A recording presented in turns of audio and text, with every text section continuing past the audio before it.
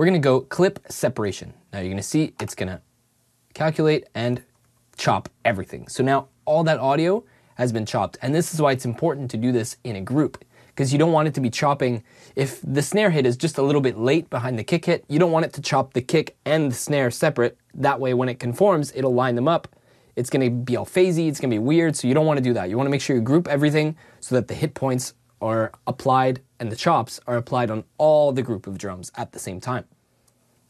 Now we're gonna do a function called clip conform, which is gonna tell Beat Detective to slide all those clips that we've just chopped and put them in place with the grid.